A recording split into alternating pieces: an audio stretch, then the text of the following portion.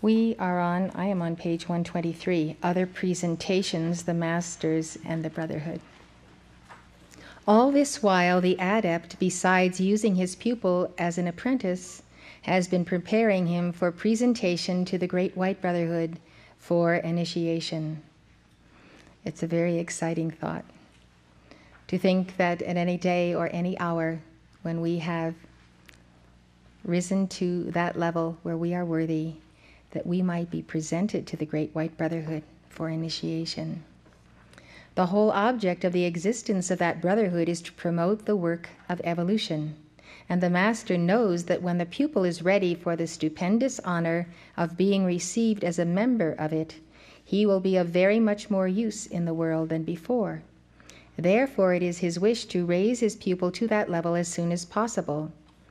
In the Oriental books on the subject, written thousands of years ago, are to be found many accounts of this preparatory period of instruction, and when reference has been made to it in the earlier theosophical literature, it has been called the Probationary Path, the term referring not to being put upon probation by any individual adept, but to a course of general training preparatory to initiation. We should all accept that we are in that preparatory stage. Whether or not we are, we should climb to that level and stay on that level until we have that sense that we have fully self-realized the purposes of that initiation. Leadbeater says, I myself use the term in Invisible Helpers, but have lately avoided it on account of the confusion caused by the employment of the same word in two distinct senses. The method really adopted is readily comprehensible and is in fact much like that of some of our older universities. If a student wishes to take a degree at one of those, he must first pass the entrance examination of the university and then be admitted to one of the colleges. The head of that college is technically responsible for his progress and may be regarded as his tutor-in-chief. The man will have to work to a large extent by himself, but the head of his college is expected to see that he is properly prepared before he is presented to take his degree. The head does not give the degree. It is conferred by that abstraction called the university, usually at the hands of its vice-chancellor. It is the university, not the head of the college, that arranges the examination and confers the various degrees. The work of the head of the college is to see that the candidate is duly prepared and generally to be, to some extent, responsible for him. In the process of such preparation, he may, as a private gentleman, enter into whatever social or other relations with his pupil he may think proper, but all that is not the business of the university. Just in the same way, the Great White Brotherhood has nothing to do with the relations between a master and his pupil. That is a matter solely for the private consideration of the master himself. The initiation is given by an appointed member of the Brotherhood in the name of the one initiator. That is the only way in which an initiation can be obtained. Whenever an adept considers that one of his pupils is fit for that first initiation, he gives notice of that fact and presents him for it.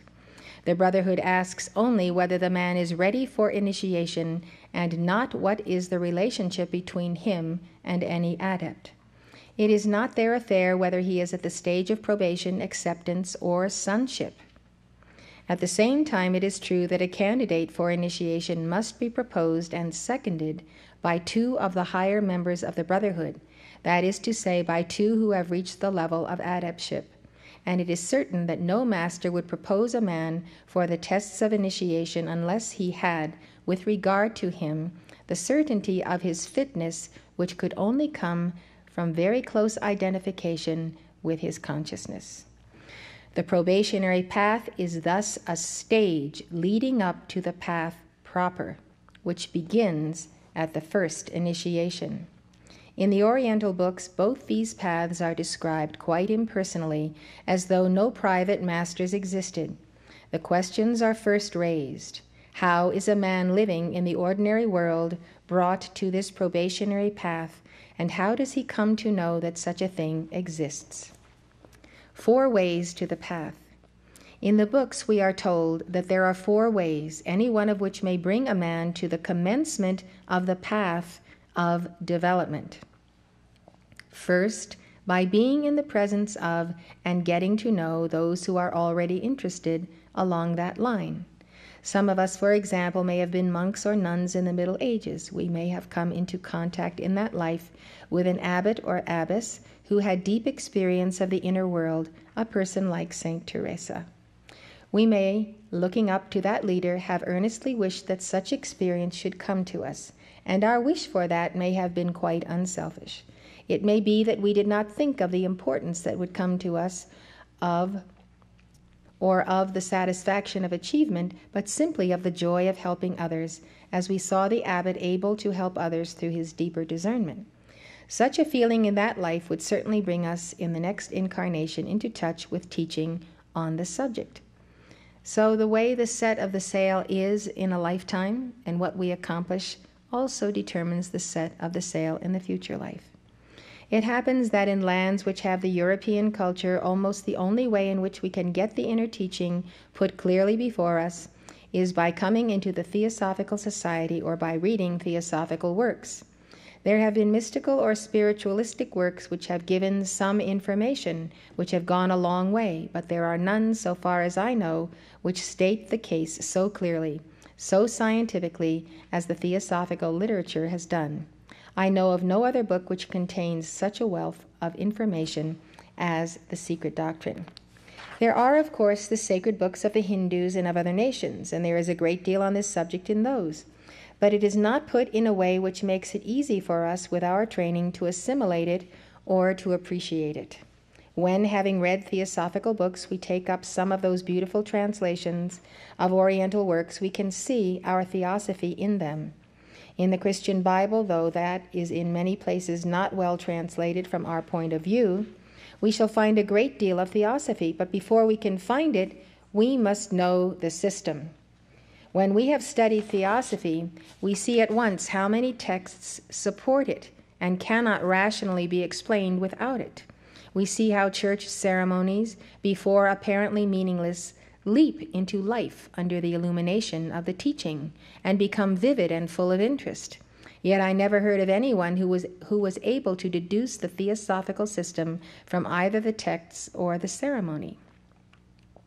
So, one way of approaching the path is by being with those who are already treading it.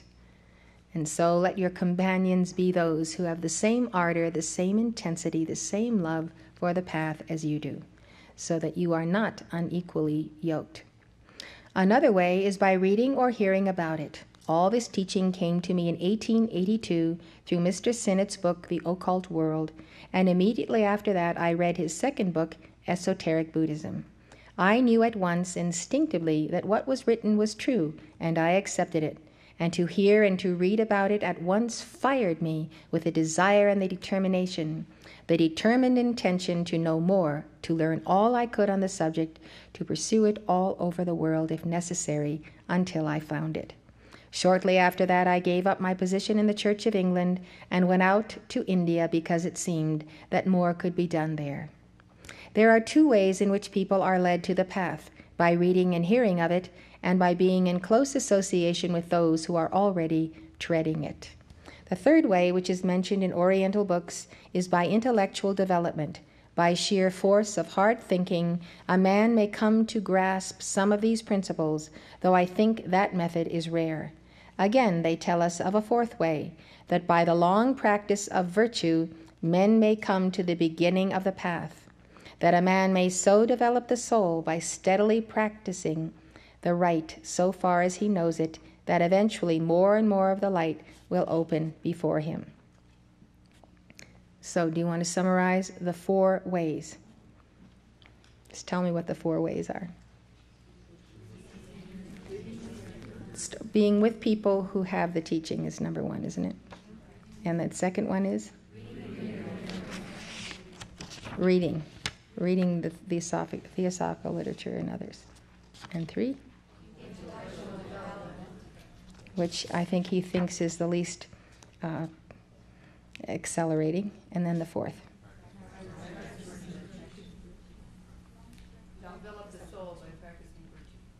Building up the soul by practicing virtue. I think that you are on this path and you should stay on it and be very steady. and have a very strong mind, and don't allow your mind to compromise the great virtues that you would embody. The Buddhist classification. 40 years ago, when the qualifications for the path were first put before me from the esoteric Buddhist point of view, they were given as follows. The first of them, discrimination, called by the Hindus viveka, was described as, I don't like to say this word when I can't pronounce it. Karanjit, would you pronounce it, please? Manodvara Vajana. Manodvara Vajana, which means the opening of the doors of the mind, opening of the doors of the mind, or perhaps escaping by the door of the mind. That is a very interesting way of putting it, since discrimination arises from the fact that our minds have been opened in such a way that we can understand what is real and what is unreal, what is desirable and what undesirable, and can distinguish between the pairs of opposites. The second qualification, desirelessness, known as vairagya, Yes. among the Hindus, was taught to me as parakama, meaning preparation for action, the idea being that we must prepare ourselves for action in the occult world by learning to do right purely for right's sake. I think that should be a little sign in every office. It's very important. Learning to do right purely for right's sake. That is the highest path and gets you to union with God the most swiftly. This involves the attainment of a condition of higher indifference in which one certainly no longer cares for the results of action. That is our 9th point in Quietly Comes the Buddha. Not having a concern.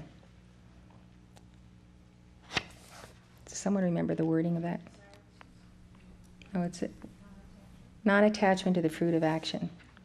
Indifference, in which one certainly no longer cares for the results of action.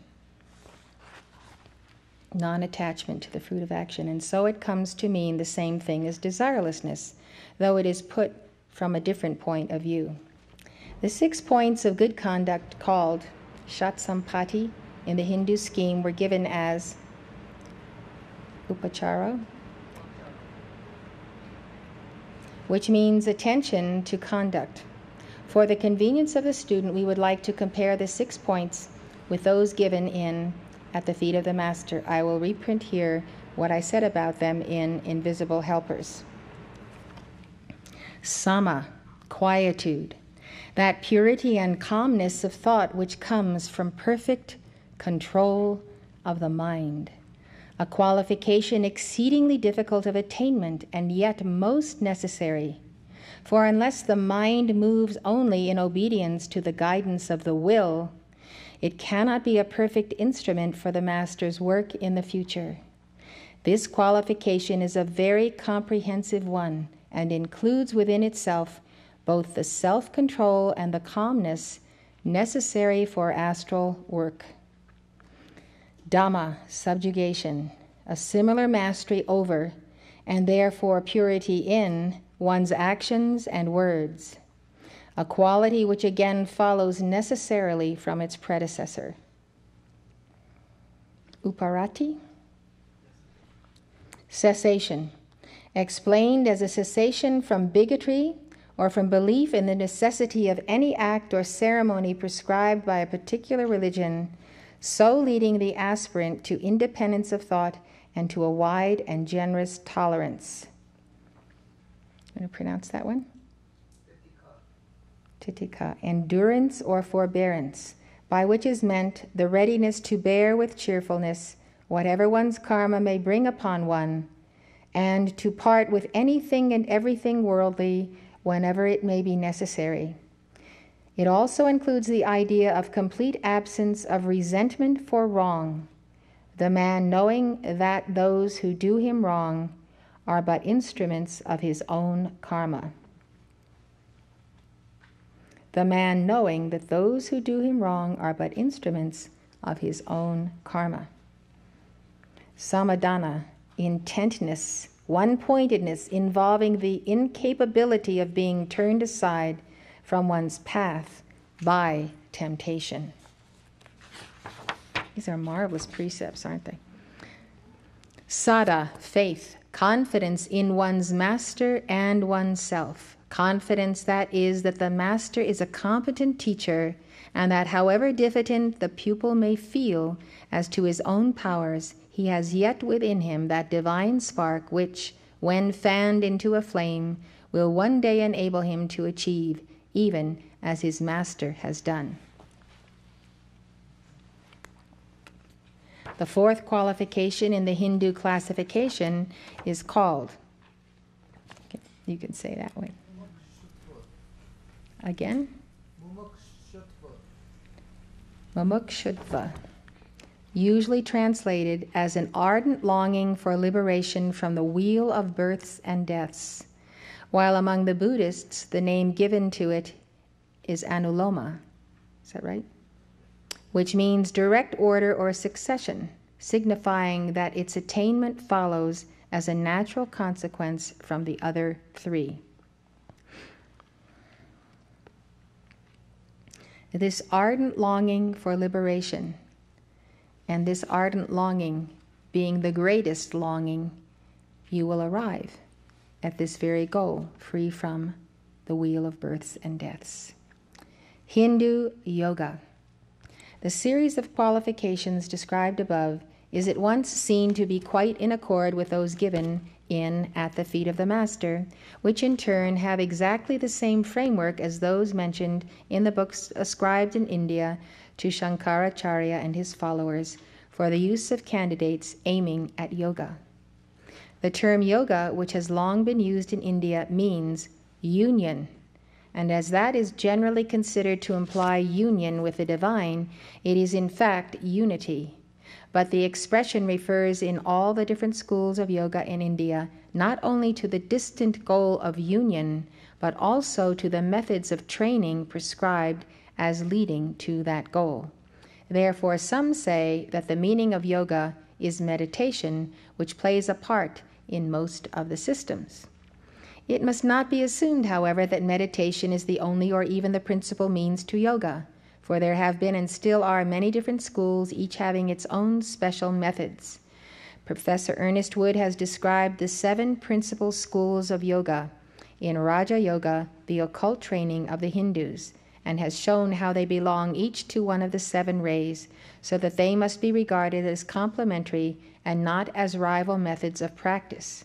Each great teacher expounded a method suited to one type of ego, a fact so well known among the Hindus that they are always liberal and tolerant in their thought and consider it perfectly right for each man to follow the method which suits his temperament. This book explains that in each school there are certain characteristics similar to those which prevail in the teaching of our masters. There is always a preliminary training. That's number 1. There is always a preliminary training, accompanied by the requirement of high moral attainments, before the candidate can enter the path proper, and on reaching that path he is always advised to see a master or guru. In the school of Patanjali, for example, which is the first to be treated, as it is the oldest of which we have any written record, there are 10 commandments, the first 5 of which are negative, prohibiting injury to others, untruth, theft, incontinence, and greed, and the second 5 positive, enjoining cleanliness, contentment, effort, study, and devotion. In the preliminary course of training, there are 3 requirements: tapas, or effort, svadhyaya, or study of one's own nature with the aid of the scriptures, and Ishvara pranidhana, or devotion to God at all times. These the author compares respectively with our 3 qualifications of Shatsampati, or good conduct, which involves the use of the will in a number of efforts, viveka, or discrimination, which implies understanding of the true and the false, inside and outside oneself, and vairagya, or desirelessness, since personal emotions can best be transcended by devotion. Since personal emotions can best be transcended by devotion. After developing these preliminary requirements, the candidate on the path uses his will to master and employ every part of his nature in a series of steps: physical, etheric, astral, mental, and beyond. And because of this, the school is described as of the first ray, on which the use of the will predominates. The second school of yoga is that of Sri Krishna, particularly expounded in the great poem, the Bhagavad Gita, which has been translated with such accuracy and beauty by Dr. Besant, and also in a freer rendering by Sir Edwin Arnold under the title of The Song Celestial. This teaches above all else the doctrine of love. The disciple Arjuna, to whom the Guru spoke, was a great lover of mankind. According to the scripture, this great soldier sank down upon the floor of his chariot before the battle of Kurukshetra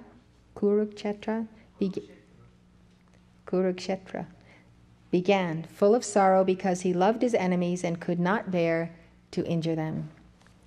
The teacher Sri Krishna then explained to him, amid much philosophical teaching, that the greatest thing in life is service, that God himself is the greatest server, for he keeps the wheel of life revolving, not because any benefit can possibly accrue to him in consequence, but for the sake of the world, and that men should follow his example and work for the welfare of mankind. Many great ones, he said, had reached perfection by following this path of life, by doing their duty without personal desire. To love without ceasing is the way of the second ray.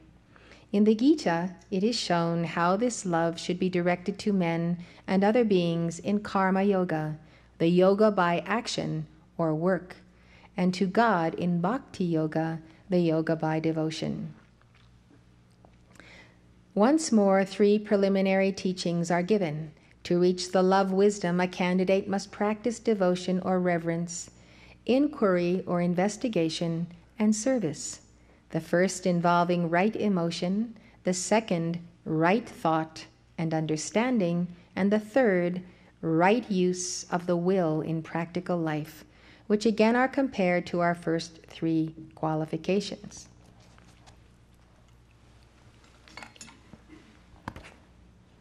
It is particularly interesting to note that the teacher says that when the candidate has prepared himself in this triple way, the wise ones who know the essence of things will teach you the wisdom.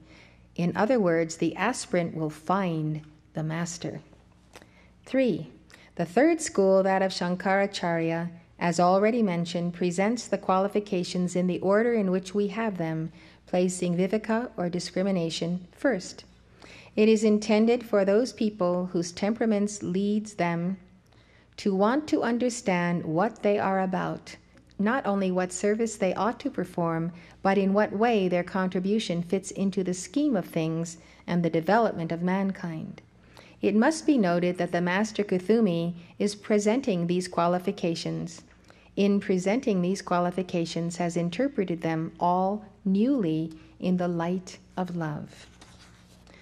The fourth school is that of Hatha Yoga. Rightly understood, this involves a severe physical purification and training, intended to bring the body into a perfect state of health, orderly functioning, and refinement, so as to enable the ego using it to attain as much as is possible for him in the present incarnation. To this end, there are many practices, including breathing exercises, intended to act upon the nervous system and the etheric double, as well as upon those parts of the dense body usually trained in courses of physical culture.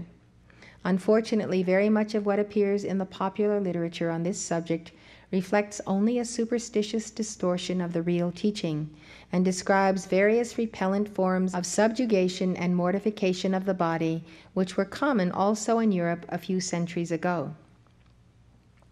But in all the Sanskrit books dealing with Hatha Yoga, it is clearly stated that the object of the physical practices is to bring the body into the highest state of health and efficiency. The fifth school, denominated Laya Yoga, aims at awakening the higher faculties of man through a knowledge of Kundalini, the serpent power, which in most people lies latent at the base of the spine, and of the 7 chakras or force centers through which the awakened power is guided. Of these centers and this force I have already written to some extent in The Inner Life and the Hidden Side of Things.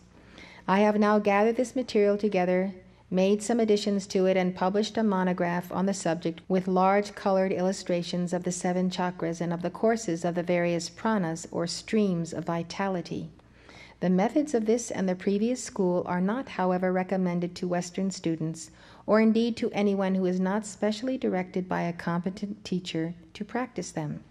They are suitable only for those who have the Oriental physical heredity and can live as simply and peacefully as do some Orientals. For others, they are not only unlikely to be successful, but are distinctly dangerous to health and even to life. I have known many sad cases of disease and madness to result from attempts on these lines, especially in America. So, all of our teaching from the Ascended Masters has been again and again not to attempt to awaken the serpent power, not to force the raising of the Kundalini. The way the sacred fire rises on our altar of being is because the way in which we do this is we press down the violet flame. We direct the light into all of our chakras. As this pressure is pressed down because we are delivering the sacred fire in our bodies daily, then we have the avenue of the Kundalini that will rise gently, just because of the fact that we are doing our decrees, doing our violet flame, or even doing the Eastern mantras that we have in our songbooks. So I have never felt the necessity of going into this practice, and Mark and Moria have never recommended it. But I know that various teachers from the East who have held their students around them have taught them to have male and female face each other, looking to each other's eyes, and then using that contact to raise the Kundalini. And that is where people have become mad and where they have prematurely raised the Kundalini and can literally go insane. And I can remember in earlier years when these various yogis were coming around that people would come to me very greatly injured because they had followed these Eastern gurus who are false gurus for the most part. Sixth. The sixth school is that of bhakti or devotion. This is also taught to a large extent in the Bhagavad Gita. Indeed, we find it in every religion among those true devotees who put their trust entirely in the divine, who do not pray for personal favors, but are quite convinced that God is perfect master of his world, that he knows what he is doing, and that therefore all is well. They are therefore more than content. They are thrilled with ecstasy if they can but have the opportunity and the privilege to serve and obey him in any way. Next comes a lengthy dissertation on mantras, which I find very interesting. Seventh, lastly, we have the seventh school, which in India is called Mantra Yoga. It may be well to expound its principle here at somewhat greater length than the others, for the ray of which it is one of the principal expressions is just now becoming dominant in the world and is playing a large and increasing part among us in both East and West. The word mantra is Sanskrit and is practically equivalent to our word charm or spell. The majority of mantras used in India for good purpose are verses from the Vedas, pronounced with intention according to the traditional methods, which are the outcome of practical occult knowledge. There are also many mantras employed by men who follow the tantras, and these are just as often used for evil as for good. We do not espouse tantric yoga either. So we find afloat in India a great number of them, both desirable and undesirable. If we are to classify them from our Western point of view, I should say that there are 5 main types of these mantras. Those that work simply by faith, those that work by association, those that work by agreement or covenant, those that work by their meaning, those that work by their sound without reference to meaning. Then comes the story of the effect of faith. The first class produce their effect simply because of the strong conviction of the operator that the result must follow, and because of the faith of the person upon whom they are operating. If both men are quite sure that something will happen, say the cure of a wound or a disease, then that thing does happen, and in some cases the faith of only one of the parties seems to be sufficient. In England, and indeed among the peasants in all countries, quite a number of such charms are being used in country places. People have little forms of words, generally semi-religious in character, which have been handed down to them by their forefathers, and these are supposed to produce definite results. They often seem the merest nonsense. The wording is frequently not even coherent. They are probably corruptions of certain forms of words, either in English or in some case Latin or French.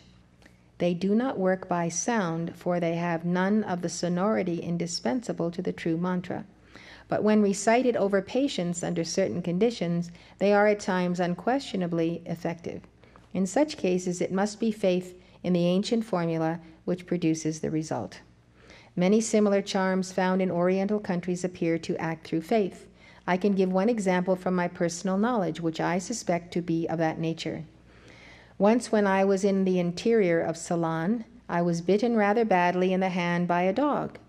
The wound was bleeding considerably. A casual passer-by, an agricultural laborer by the look of him, rushed up, snatched a leaf off the nearest shrub, pressed it on the wound, and muttered some words which I could not understand, and the wound immediately stopped bleeding.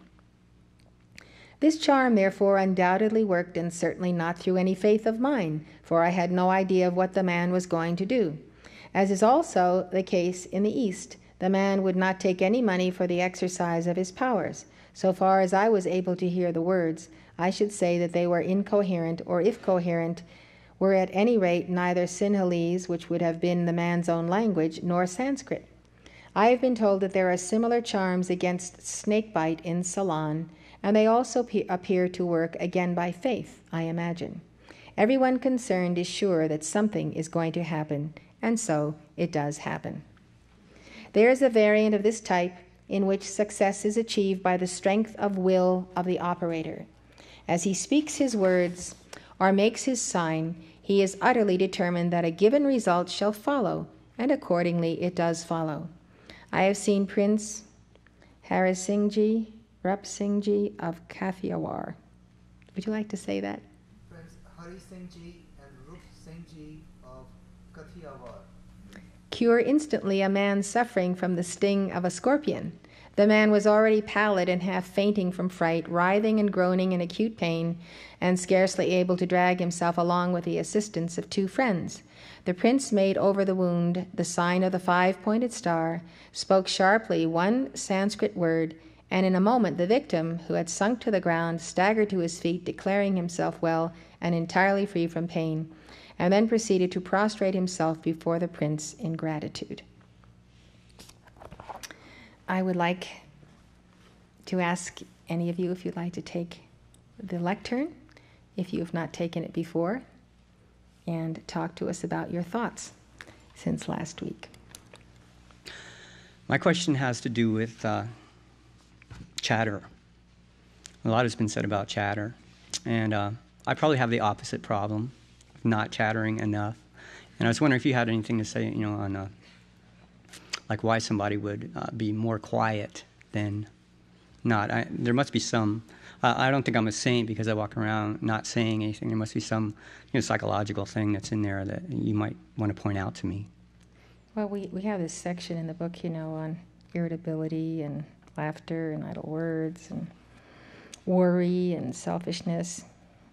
If I could have mentioned this to you earlier, I would have had everyone read this section because I think it's very important. It starts out with "Become as little children," and then it gets into all these things that we get into.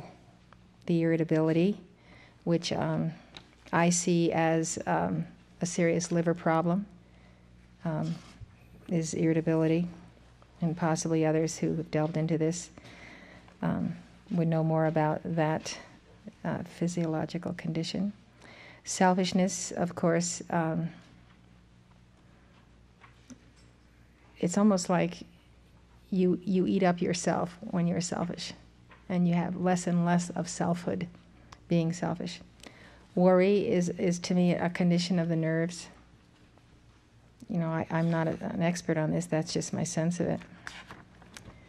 There's laughter, and then they talk about the right and the wrong kind of laughter. And of course, all this is misusing one or more of the chakras. The idle words are taken up, which Jesus said in his scripture, for every idle word that men shall speak, they shall give account on the day of judgment. Every word and every thought has its karma. If the pupil could live the perfect life, he would himself already be an adept.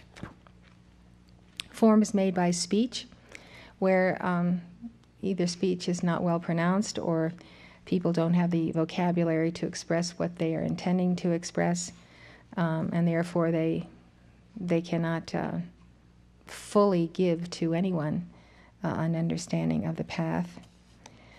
And then there follows a dissertation on speaking correctly, clearly, beautifully. Those who cannot be accurate in their use of words cannot be precise in their thinking. Even in morality, they will be vague, for all these things react one upon the other. Then there's the section on fuss, especially is it necessary for the aspirant to avoid all fidgetiness or fussiness. Many an energetic and earnest worker spoils most of his efforts and makes them of no effect by yielding to these failings. Be absolutely accurate, but attain your accuracy by perfect calmness. Never hurry or fuss. Another point that it is necessary to impress upon our students is that in occultism we always mean exactly what we say, neither more nor less. When a rule is laid down that nothing unkind or critical must be said about another, just that is exactly what is meant. Then there's the value of association. There can be positive and negative values in associations. So coming back to chatter, I think it's a yin condition. I think we know that when we drink coffee, that it makes us talk more. You become more talkative when you drink coffee. That's why they have coffee houses and bring you sweets, and you can drink coffee for half a day and never stop talking and thinking that you're giving marvelous dissertations about all kinds of profound things. So I think chatter is like a leak, like a leaky vessel, like we have some hole somewhere in ourselves, and all of that sacred fire that we draw from doing our dynamic decrees somehow goes down that hole because people are constantly chattering. I think the more you grow on the path, the less you want to talk, and the more you want to go within and commune with your God. So why don't we talk about things that are necessary, things that have to do with our accomplishing our service in our departments, things that are part of our work. And when we're having good times, we should introduce more lofty subjects or interesting things about the world or theater or opera or whatever the people who come together are most interested in, so that whatever we do, we can reach a certain level of elevation of consciousness, and with it, raise the sacred fire and not squander it. So everything I just named, we're leaky vessels. We're leaking on the point of irritability, we're leaky on the point of this, we're leaking on the point of that. So obviously a leaky vessel isn't going to make it. So it takes discipline, because we have momentums of all these things. Is there any advice you can give for keeping the mind still? Like Don't let it get yin. I thought you were going to say that. Yep. There's only two conditions, right? Yin, yang. So you have to stay there, because I'm not finished talking to you. It's very important to have command over the mind. It is the greatest asset that you have. And if you can't stick with the mind and meditate through that mind and get to the mind of God, what are you holding on to? What is the rock that enables you to be who you are and for you to transcend yourself? It is the mind. And let that mind be in you, which was also in Christ Jesus. So our minds don't work well when we're very fatigued, or we have more yin food than we should be taking in. So if you compromise what you can do because you prefer a certain amount of yin substances, it will take you far longer to make your ascension. We just have to cut it out if we're going to get there. I mean, so there's a low road and the high road. We'll stay on the low road a long time.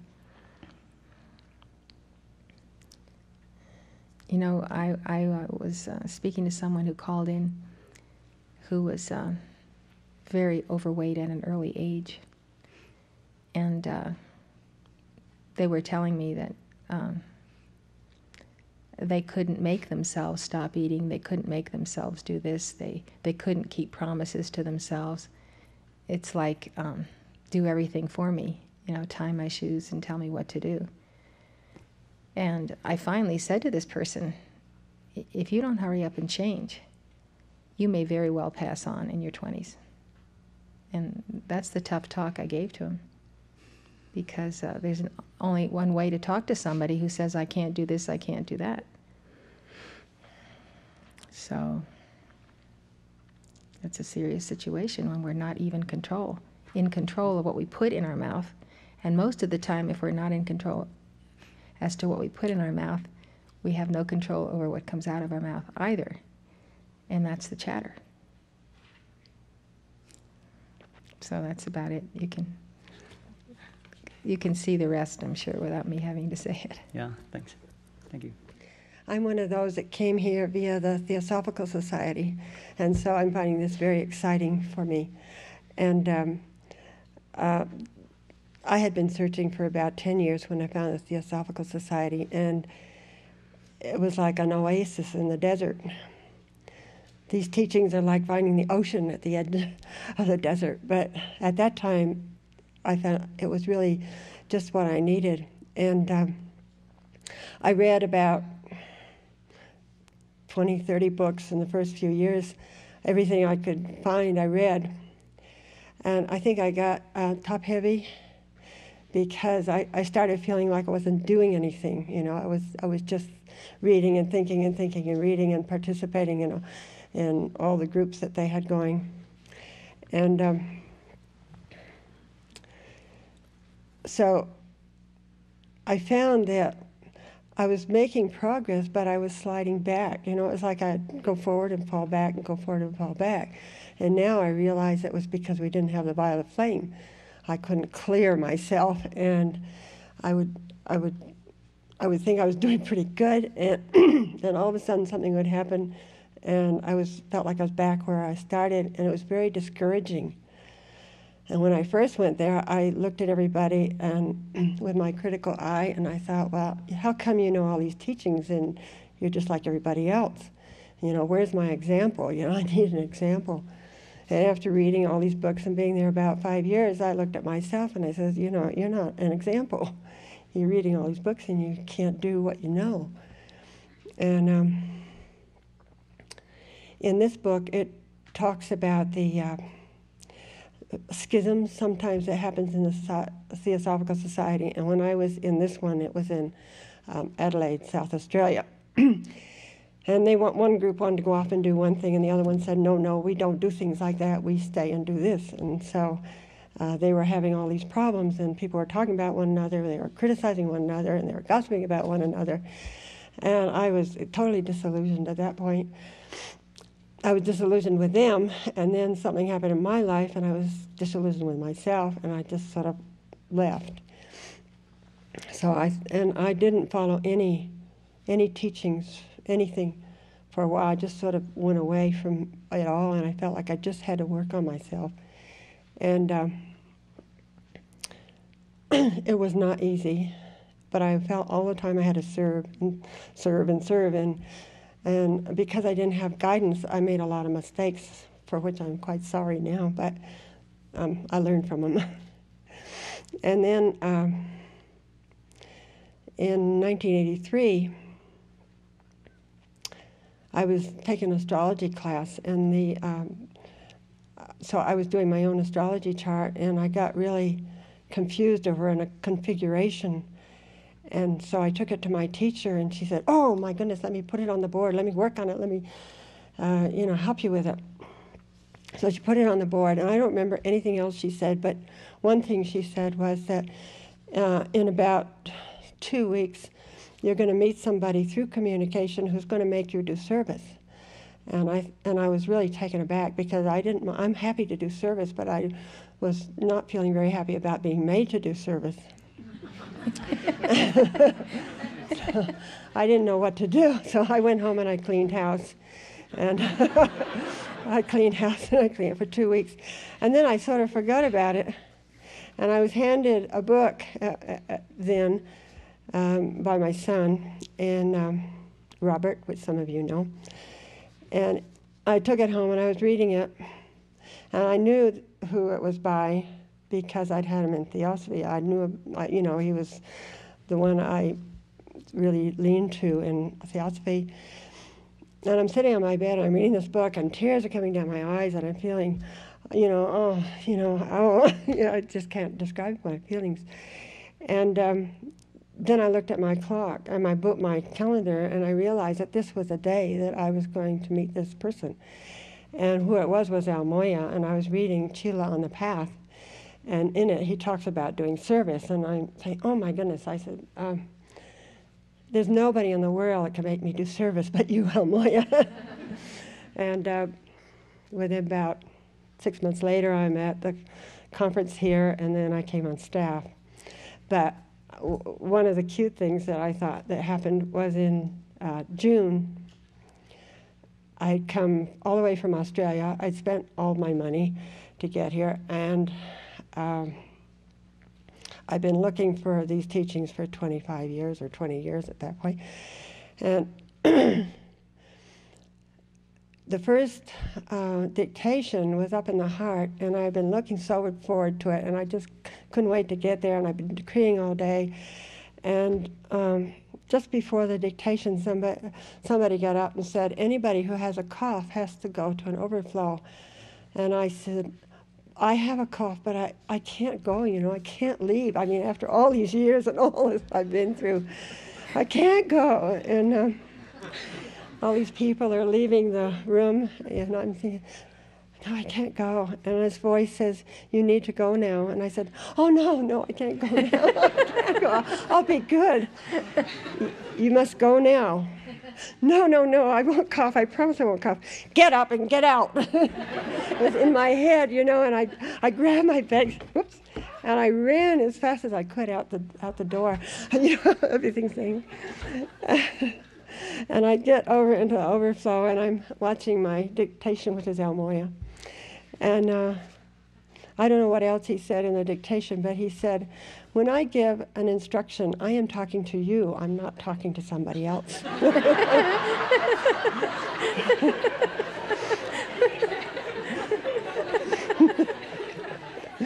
So that was a good start to coming on staff. But I'm really grateful to be here. And Did you cough in the overflow? I can't remember, but probably because I coughed a lot. But I'm really grateful to be here, and I'm grateful to have been on staff these 12 years, and all the blessings and these teachings. These are what I prayed for so many years, and even this book that we're studying. I don't remember absorbing it the way I'm absorbing it now. So it's either we've been lifted up to an area where I can feel it more. The violet flame. Pardon? The violet flame is the violet key. flame, I'm sure. It gives you the comprehension, clears the brain, the mind. Right. That's why we do understand things. So the violet flame, I am so grateful for. I'm grateful for these teachings. And I know without a doubt that you just cannot leave the path. We cannot leave the path, I made so many mistakes when I turned away from the teachings before that I know we just cannot do it. So thank you very much. God bless.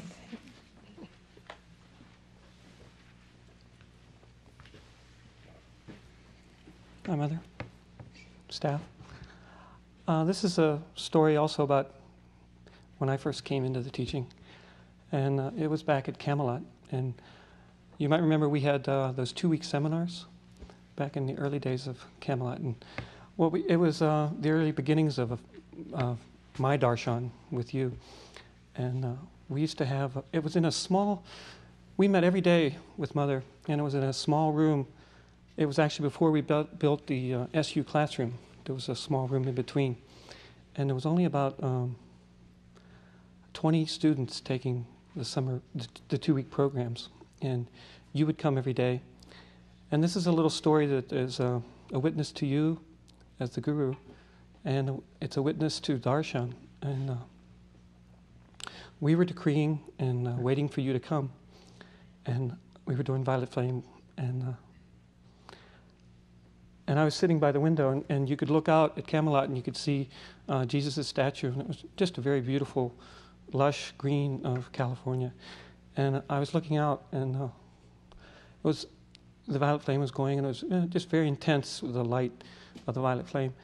And I looked out, and I was kind of gazing out the window, and these temples of light just came down in the where the green grass was, and they almost looked like they were almost looked like the Taj Mahal type architecture. And I looked, and it was just very subtle and not flashy, but just very beautiful and very serene. And I looked, and I saw that, and then at the same time I was looking at that, you walked in the room. And it was like those temples descended on the property, and you came in at the same time. And it was, although it was very subtle, it was very powerful. And I've always just kept it in my heart all these years. And I've been on staff a long time. And it's just helped me. One of the reasons I wanted to express it is it helped me not to take this experience for granted. That when you come, and it's not only you, but it's the Darshan. It's that experience of you, the guru, and us, the chelas, being together, that I felt was the specialness of that, where the temple came down, you were there, and it was as special to you as it was to us. And it wouldn't, if we weren't there, it wouldn't, the temples wouldn't have descended. And I just always remembered that. And when you're here, and like even now, people are saying, well, Darshan's every Wednesday, I can't come every Wednesday. Or, they might find something else to do. And all these years, I've never allowed that thought or that to not want to come to services, to not want to be a part, because I always felt that specialness of the student and the master being together. I just want to thank you. I think there's a great mystique when the guru and chelas come together and all are at a certain level. As many of you here have been here with me 10, 20, 30 years. It is definitely a mystical experience each time we come together. I've been coming on Wednesdays, and it's different now. It's bigger. There's more people, and the camera's here. And big changes, huh? Well, not so big, but changes. And I looked at that experience of Darshan in the future, and that experience that I had that day of the temples of light, just noticing it descending, and I could see this experience. Maybe there'd be more people, but the camera being there, and this being experienced in Minneapolis and in Hong Kong and everywhere, where the people would do the decrees, set the force field. Because I felt that was special, that we rose up, we took the time to raise ourselves up to receive you. And I've just been, these past Wednesdays, I've been having that vision of the future where this would be live TV, and everybody that was at the centers would be able to see it, and those same temples would descend where they were also. And it was just heartwarming. Yes. Thank you very much. Thank you. So we are in the middle of this chapter. Association of thought. There are mantras which work by association. Certain forms of words bring with them definite ideas and quite change the current of our thoughts and feelings. An example of this is the national anthem of a country. As soon as we hear that strain, we straighten ourselves up instinctively and pour out our loyalty and goodwill towards the land and its ruler. And this evokes a definite response, for according to the law, force so outpoured unselfishly must call down a corresponding descent of power from on high.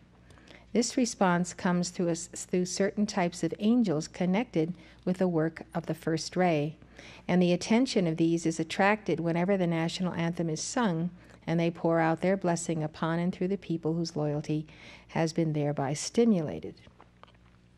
So we see that angels on the first ray stimulate the blessing through the national anthem.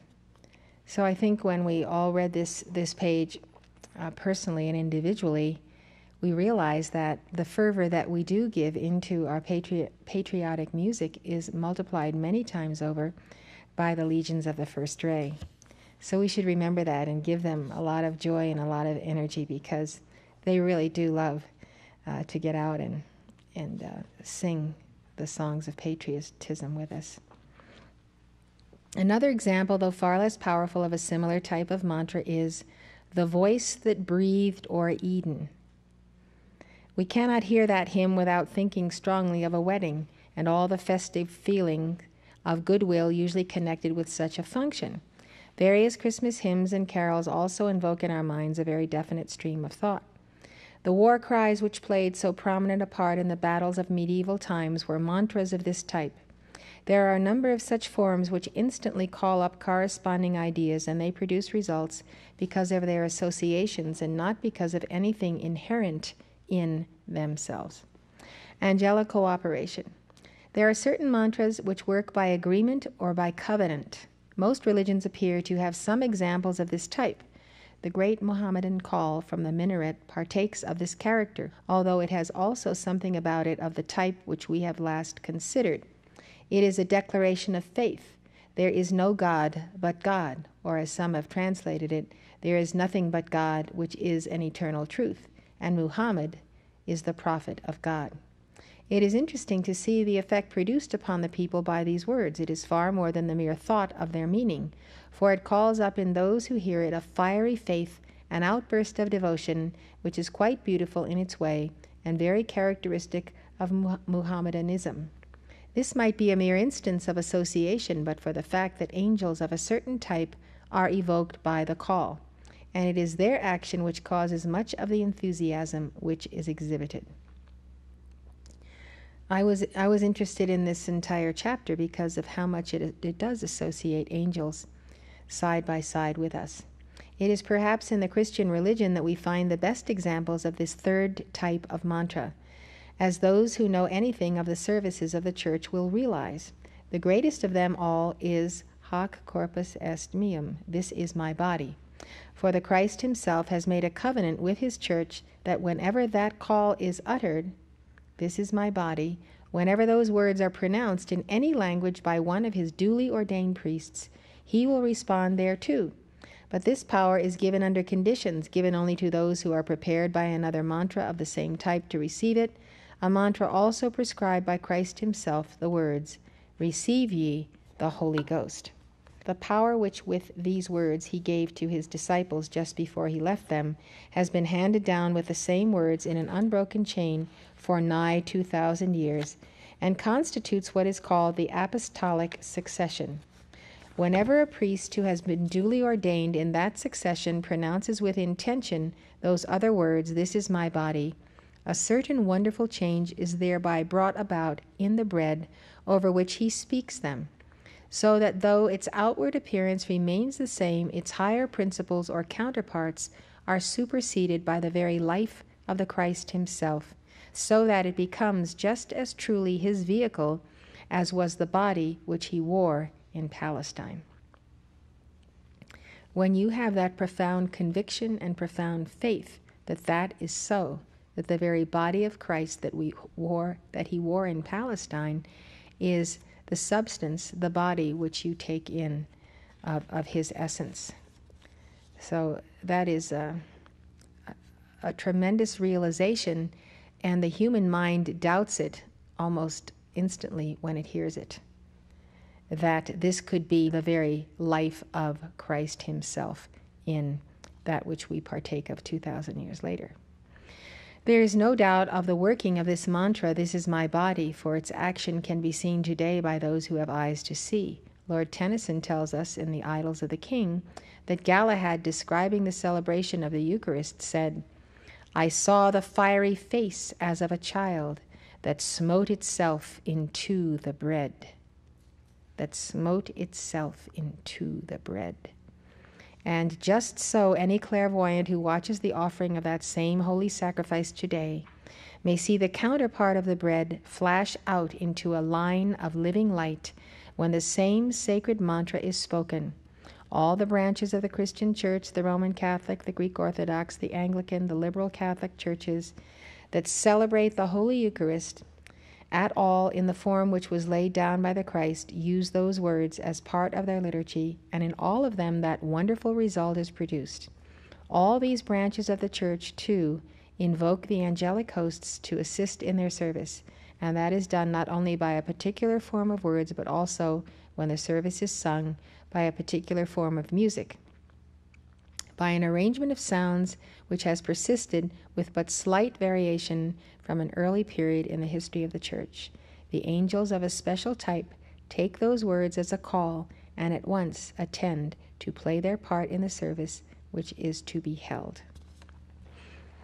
So it's a glorious thing to really see the spiritualization of our four lower bodies, our mind, our hearts, our beings, so that we can accept these things without doubt. Doubt is a tremendous enemy. We give him no power. We should not call him tremendous. But doubt is really what shatters our greatest joys, hopes, realities, dreams, convictions, determinations that we will transcend and have our victory and so forth. So this action of the angels, we must get beyond our doubt, because our angels can make light work for us, can help us, can heal us. It's very important that you tackle the 2 o'clock line. This is what Moria is telling me for you. So please take it to heart. It's the line of Jesus and Pisces, and this is the time for Jesus' true teachings to go forth. The effect of repetition, we come now to a class of mantras which act by virtue of the meaning of the words repeated. A man recites a certain form of words with firm confidence over and over again, so that their meaning beats very strongly upon his brain and upon his mental body. And if he is trying, for instance, to do a certain piece of occult work, such a repetition will greatly strengthen his will. Such mantras can be used in many different ways. As far as the man is concerned, they produce one of two effects. Either they strengthen his will to do that which he is trying to do, or they impress upon him the absolute conviction that it will be done. Mantras of this type appear in the daily meditations prescribed for the Hindus and in most occult schools. The repetition of certain sentences at fixed points during the day tends to impress the ideas contained in the sentences strongly upon the mind. I always think that the time to recite a mantra is when you're walking from the court to the cafeteria, and the amount of mantras you can give in that span with deep meditation and profound peace is quite a lot.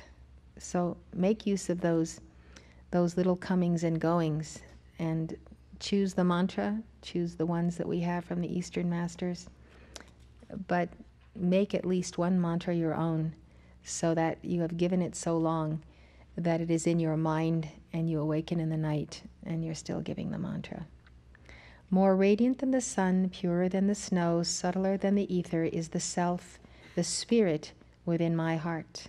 I am that self am I, is a good example of this type of mantra, and it is, of course, just as effective when thought as when spoken aloud. This is one of the few things I've disagreed with in this entire book.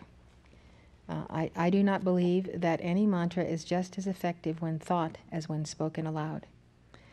The spoken word is the word of choice of Elohim, who pronounced, "Let there be light," and there was light, as the most colossal fiat of the entire cosmos. So this is not a big deal if you know it and realize that this is not correct. But if you are going to follow it and think that it is true, you can be off the path for many years thinking that all you have to do is think a mantra and not use your throat chakra. Blessings.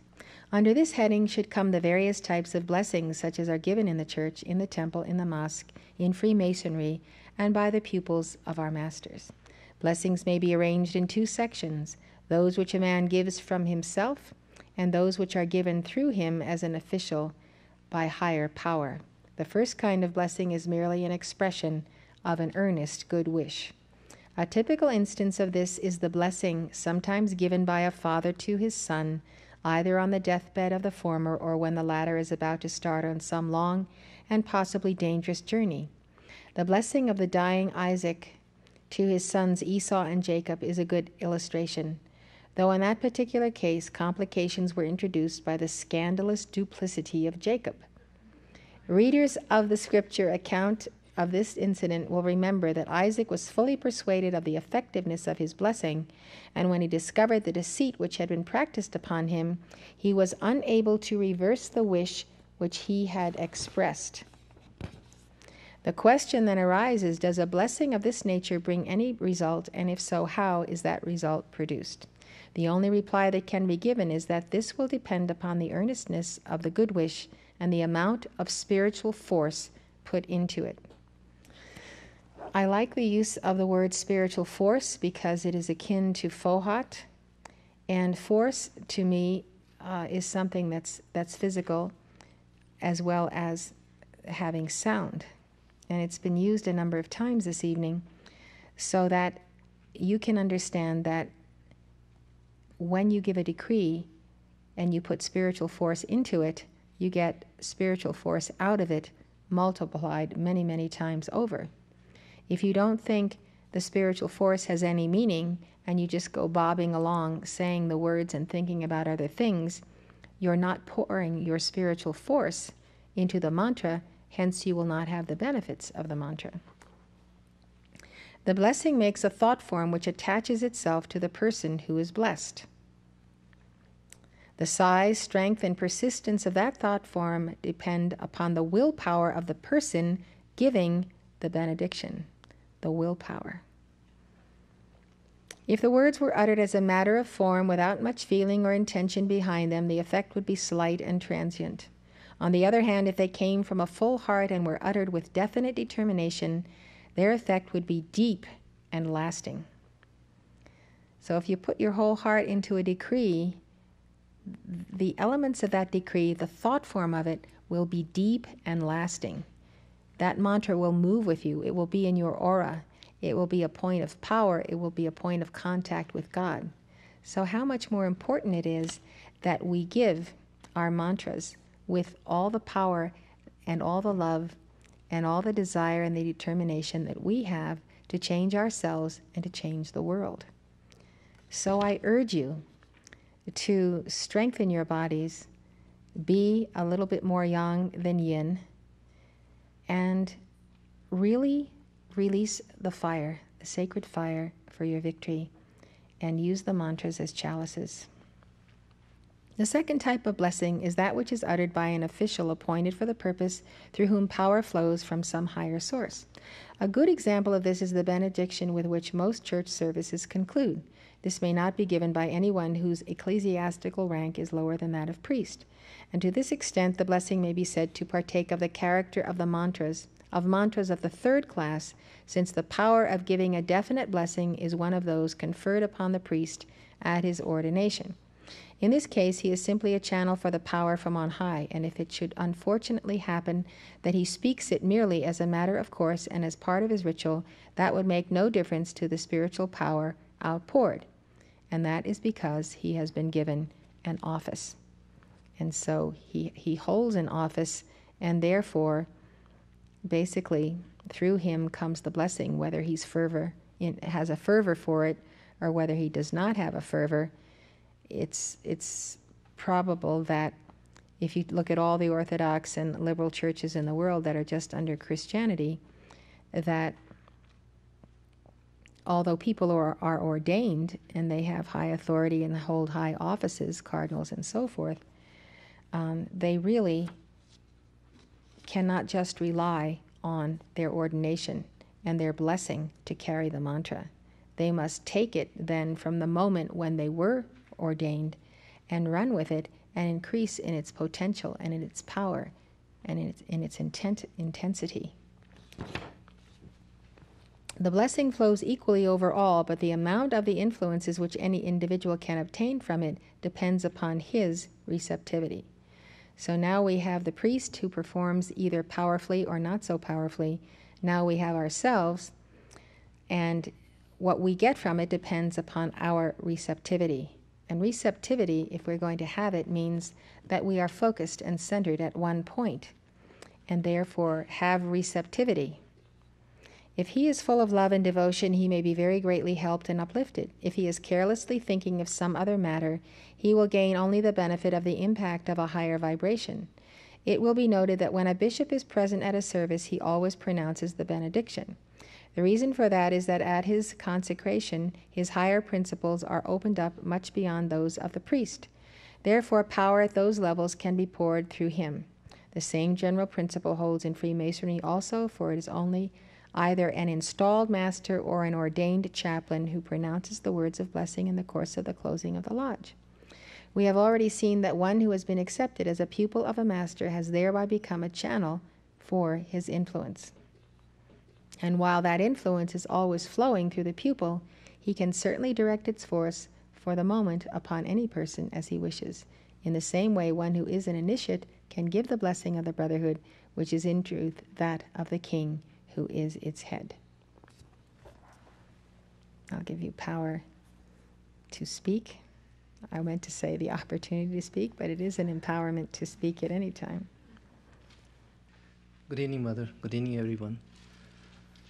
I had a question on decrees.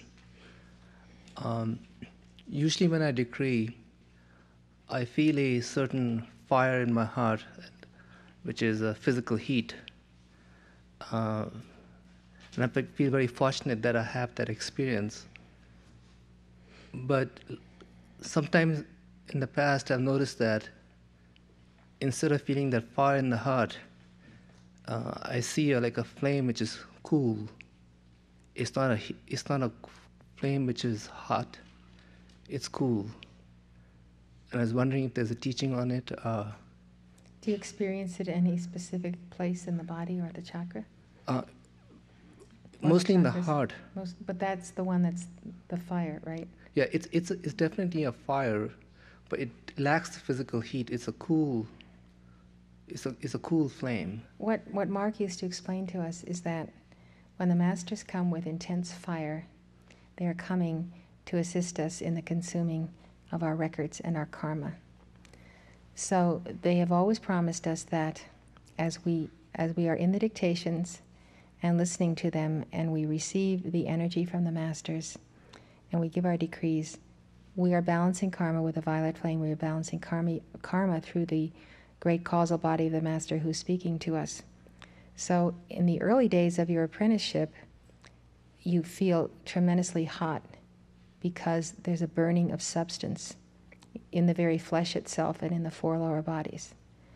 After so many years on the path and so much diligence with violet flame, you have transmuted basically what you're going to transmute, at least for the time being, so you receive a cool flame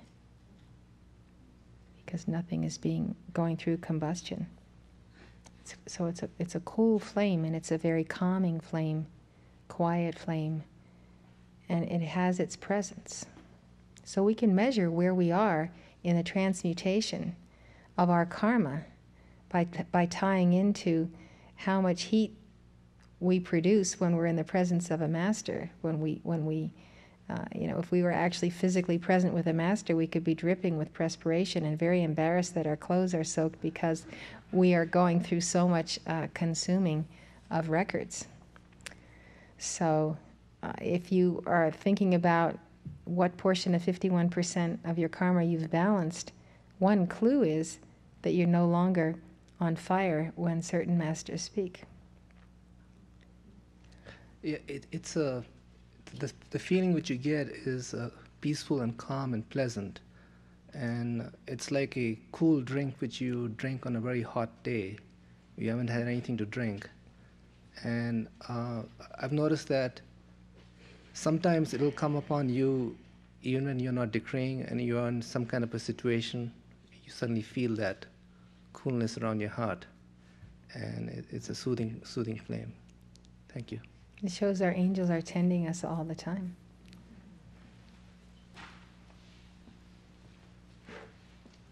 It's probably why many people have chosen to be mostly vegetarians, because it takes less energy to consume non-meat products. I'm not saying you shouldn't eat meat or fish, but it is much easier to digest the less heavy meats you eat. I want to tell you about a mantra that I was given once. I was only about 9 years old. We used to have a house along the seashore there in China, and we went there every summer to spend the summer, the hot days that were there. And we took in boarders, and one of the boarders was this single lady missionary from the inland China. And she struck up a friendship with me. It was very nice. We did skits together and played games and swam together and so forth. Well, when she left, I can remember my father and I saw her off on the train. And she said to me, look up now, now I'm not quite sure of the passage, but I think it's Proverbs 4:3. But anyway, it says, in all thy ways acknowledge him, and he will direct thy paths. And so when I got back home, I looked it up, and I remembered it all these years. I remembered it and used that mantra as directing my paths. In all thy ways acknowledge him, and he will direct our paths. The sad story about the lady was that she went inland, and there were bandits and dangerous areas and dangerous people there. And she was murdered. I never saw her again. But she gave her life there as a missionary in China. So I just want to share this with you. Thank you very much, Ruth. You're welcome. Hi, Mother. I got this pearl today, and I have a question on it. It's St. Germain's Pearl, and it's under the heading Escape the Karma of the Dark Cycle. It says that if we give 3 hours of violet flame decrees on the 23rd of each month, specifically for the transmutation of personal karma, we'll cleanly escape the personal karma of the dark cycle for the month. And if we give 9 hours of violet flame on the 23rd of the month, we can transmute the karma of the dark cycle for the planetary karma. If we give 9 hours of violet flame, does that cover the 3 and the 9, or do we have to do 12? 12. Yeah. 12. This is our monthly marathon, but think of it. You know, this is the day when the dark cycle descended. And if we don't do this, our pores, our 4 lower bodies, will take in the karma that is descending on that day. And in fact, it is every 23rd of every month that we have this opportunity to totally transmute our portion of the dark cycle for us just being on earth and walking the earth. And I brought that question to the altar when I was working on that pearl. How many hours do we put in, and so forth, which you just named. And that's what I was given. But think about it. You come out of the 23rd of the month, and you are not carrying 1 iota of that dark cycle with you. You have consumed your part, your portion, and you will never have to go back to that place and do it. Now think about it. If you don't do it, it's 12 months out of the year. Every 23rd of the month, we say, well, you know, I know about this this 12-hour thing, and I'm busy, and I'm doing this, I'm doing that. Do you realize how much karma you're putting into the violet flame when you do that? I mean, it's anybody who doesn't do that just does not understand the gift that God is giving to us, because the whole world is bowed down by the burden of the dark cycle. But only the people who have the teaching of the violet flame know what to do about it. And then when we get a specific instruction that tells us what we must do, and if we do it, we'll come out having balanced it. Well, think of how far ahead you are of people who, when they get to that 23rd of the month, are just about crawling on the ground on all fours, because it is so heavy. That's why I want to do it right. Yeah. So well, if I want 12 hours, you know, that means 12 1 hours. hour on every line of the clock. And on every line of the clock, most of us have some karma. Okay. So Thank I think it's an exciting dispensation. I like it.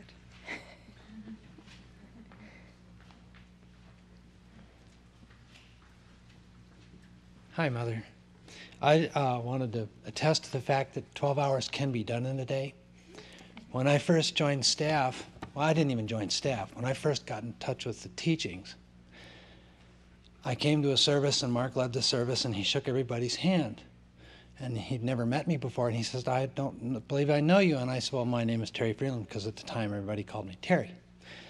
So he said, fine, you should go home and do Violet Flame. And because he had talked about it during the service. So I did. But at the time, I wasn't working, I wasn't doing anything. I had this little house, and I took all the furniture out of a room, set up a little altar, took the decree book, and having never decreed before, sat there and I am the violet flame in action. I mean, it was very slow. But I actually did it, and I stopped for lunch, and I stopped for dinner. But I actually did it for almost 12 hours the first day. The second day wasn't quite as long, but I actually did it one day for 12 full hours because I was totally shocked. I did this for a week. Came back to the service the next week, and Mark met everybody at the door, and he says, hello, my name's Mark Prophet, and I don't believe I've met you.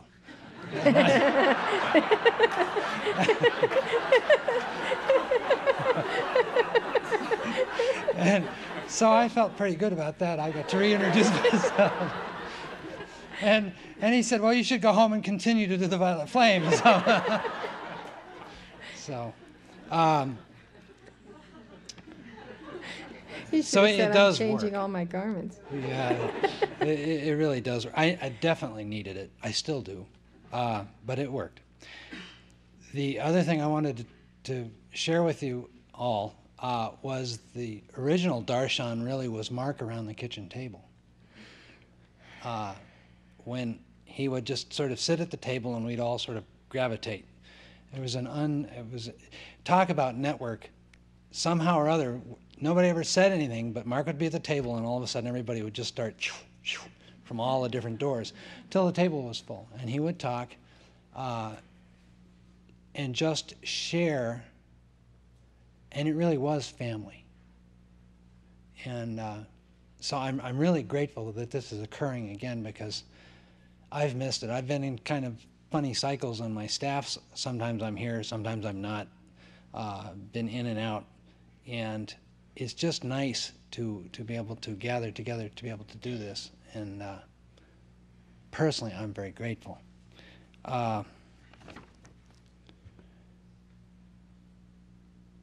Because really, in fact, this is parenting of the first order. And I need to witness to everybody here that Mark and Mother parented me personally in 1970, 71, 72, all the way up to 73, in a very personal fashion.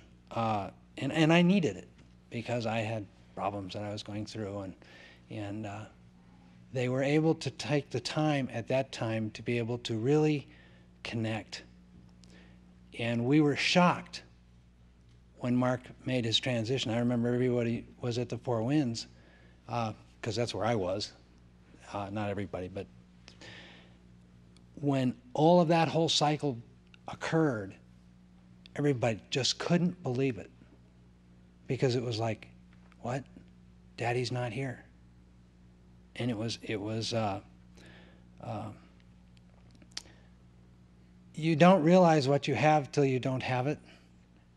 And so I would recommend everybody, if you know of somebody who is not here tonight and who was not here last week or maybe the week before, we need to, all of us, be our brother's keeper and just quietly just approach those people, including the people who may be in level 2 jobs or level 1 jobs, who may be thinking that they're busy. They should be right here, not anywhere else. So just remind them that they should take advantage of what they have while they have it, because you don't know when the dispensation will no longer be available because of circumstances. Not to say that Mother won't be here, but it may be that the cycle actually shifts. You have to take the opportunities of these things and tell your dweller, no, I'm going to go to the Darshan, I'm going to put my shoes on, it may be snowing out, it may have to drive there, but I am going to get there because it is important. You have to make that conscious decision. So we need to help our friends remember that that's an important decision. I wanted to share with Mother, I don't know that I ever told you this story.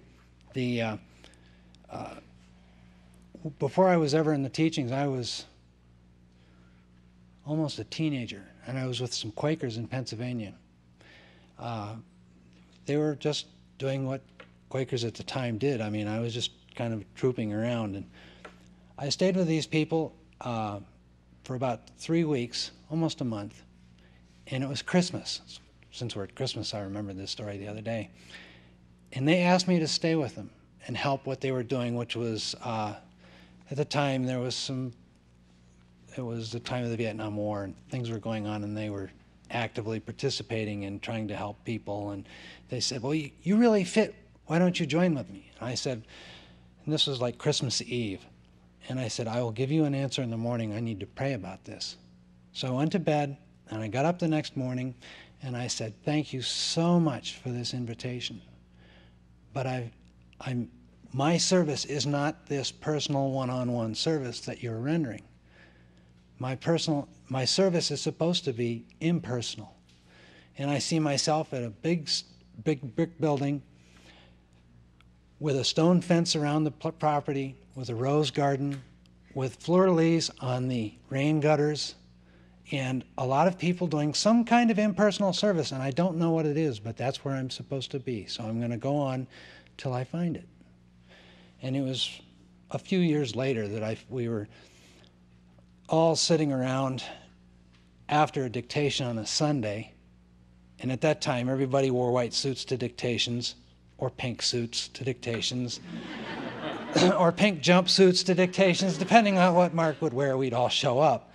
And we're all laying in the grass, and the clouds are going over the sky, and all of a sudden I look and I go, oh my God, look, there's a stone fence, and there's a rose garden, and there's the fleur-de-lis up on the rain gutters. And the impersonal service was at the time we were printing Climb the Highest Mountain. And that, we've been given the teachings of personal service, personal, impersonal, and in the 4 quadrants. And that printing of the Climb the Highest Mountain, you and Mark both mentioned that because we were participating in the production of that book, we were reaching many, many people who we didn't personally know, but we were benefiting them by giving them the Word, the Aquarian Age Gospel. And so it was just a confirmation, and it just made me feel so good. Finally, I did something right. I'm in the right place. So it was a very precious moment for me at that particular realization. The other thing I wanted to share with everybody was when Mark made his transition, and we'd work at the Four Winds, and then we'd have our services in the chapel at night. We'd shut the door and race up the highway, breaking all speed limits to get there in time, because we did a circle of oneness for quite a few days. And it really mattered to everybody to get there to these things. But that was turning point in the organization. I mean, we went from being a family in an ashram in a more Eastern sense to a corporation kind of a company because everything changed. Mark had gone on, you picked everything up, people had to step in. It was almost as earth-shattering as when you took the shoebox away from the tower. Remember, you had your office up in the tower and you had a shoebox outside when we were working on climbing the highest mountain, and it would get really heavy. Everybody'd run up and write, "Dear Mother, I'm just freaked. I can't figure anything out. I'm angry at everybody." He'd stick this piece of paper in the shoebox and she'd come out 3 or 4 times a day and then run back and make calls. And Moria came out one time at one service and said, "Mother can no longer make these calls for you. You have to make them on your own." We all thought, oh my heavens, we can't do that. That's going to take forever. And but we stepped up and we did this. Mark made his transition, and most people at that point stepped up, and we made a transition. And I view this re-energizing process, when it all sort of came out quite a few months ago, my inner child piped up and said, "Re-energize? Great, how about me?" And I said, "You're on." And so I really feel like this re-energizing is the opportunity for everybody to basically do what Jesus told Peter, which is, "What is that to thee? Follow thou me." And really connect with our Holy Christ self, really connect with our inner child, really connect with the master of our choice, and take this opportunity to just run, just accelerate, wherever it is. I mean, hopefully people will find their place here to help accelerate the whole activity and the teachings and get the word out. But I view this whole time cycle as another one of these milestones. So I just wanted to share those with you. There is one more thing. This is why I wrote notes. Because people have been talking for quite a few weeks and I have not jumped up. In the 70s, I had the opportunity to be by myself for quite a while doing an assignment. And one of the things I did was I took Quietly Comes the Buddha and the Mother Mary book. And in the morning I would read one letter from the Mother Mary book. And then at noon I would do a rosary and I would read one chapter of Quietly Comes the Buddha. And then in the evening I would read one message. It takes 2 weeks to do that. And it was one of the most cathartic things that I have ever done. Because I would read this letter from Mother Mary, and it would cause me to introspect and think and come to some crisis. You know, how am I ever going to get through this? I don't know what to do. But I would put it aside, do my chores, do the rosary, and read Quietly Comes the Buddha, and the Buddha would answer. But it would create another thing, another level, and then you'd read the message at night, and it would answer the whole thing and tie it all together. And it was a 2-week spiral of doing this, and it was just marvelous. Are you the only one who did it? I was the only one that was there. I did it all by myself. Yeah, so I don't know if anybody else has done it, but I caught myself at one point walking through the streets of this little town that I was in, and had to almost bite my tongue because I didn't realize I was doing it out loud, but I had just read that particular chapter, and I'm walking across the street, and it's going like a mantra. This whole chapter was going like a mantra through my mind, and I'm walking across the street. And the conditions and the condition of the Buddha to be comprise a ceremony of cosmic majesty, to define the 10 perfections from deep within the soul, even before there is a teacher to point the goal. And I'm having this whole visualization of the Buddha like this, the bow of this ship, and everything in front of him is the Ungurun, and everything behind him is the known, and this whole thing, and I'm in the middle of this intersection, and people are looking at me and go, oh! You know, but it was a marvelous spiritual communion with the mother and the father, in a sense. I mean, it's just because the Buddha loves the mother loves the Buddha, and it was just this neat coalescing. And so I wanted to throw that out if somebody wants to try it. It's a marvelous thing to do. I just wanted to share that with you. Thank you very much, Bruce.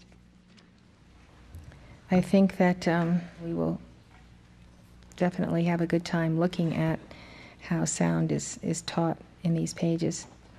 I thought it was a very informative, extremely informative.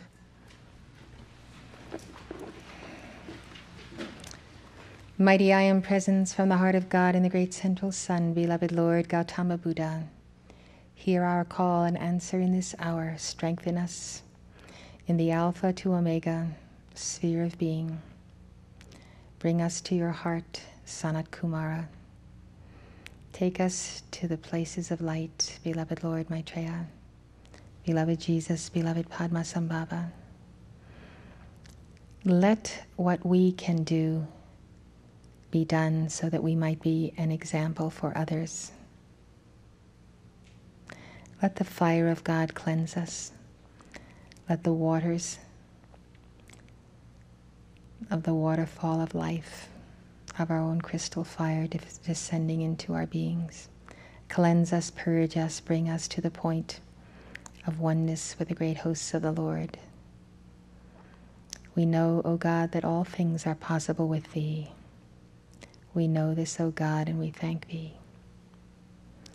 We call to the great central sun for our divine plan, for our supply, for direction, and especially for the tenacity to hang on to this altar, this force field, and to know that wherever we go, we are always a part of this altar. Almighty God, we call now for blessings. We call for turning over dark ones who move against us and this church. We call for the white fire of God to touch us now on the crown chakra. Let us feel now the pressing upon the skull of the place of the crystal cord. Let us receive intensification of light, energy, consciousness, and the power of God to lead us. I call upon Rayolite and his fearlessness flame on behalf of all those who must be at other places for some time, that they might return rejoicing in their victories, in their accomplishments, their skills that they can bring back. Above all, I call for each one the fearlessness flame, whereby you have that conviction forever that God will never let you down. God will always be your shield. God will always be with you. And I have learned this in dire hours of challenges that I have been through. And I suddenly said to myself, I will never be concerned again about this calamity, that calamity, this accusation, these lies, etc., etc. For have I not seen in all of my life and all of my lifetimes that God always cares for me and always cares for each one of us. So with fearlessness flame we can bind fear and doubt, go to the heart of our living Savior, conquer the 2 o'clock line, which we should do before we enter the age of Aquarius. Our Father, Mother God, we thank you for the opportunity to descend into this matter universe so that we might be here at this time specifically for the binding of the fallen angels. We came for that purpose, O God, and we return gratefully and hopefully victorious in your sight. Therefore, O God, we fear not any situation or predicament, for we know that you send your angels to us and that we will always be in our perfect place when we have neither fear nor doubt. Blessed Mother Kuan Yin, Blessed Mother Mary, all hosts of the Lord, thank you for bringing us together. May there be great victories yet and a forestalling of burdens upon mankind. in the planetary body. In the name Jesus Christ, we call for this victory of our planetary home. We accept it done this hour in full power, and we call to the seven mighty Elohim now to transmute the cause, effect, record, and memory of the astrology of the last 3 years of this century. Let it be consumed by the sacred fire, and let the world know the violet flame. Send me, O God, in thy name. Amen.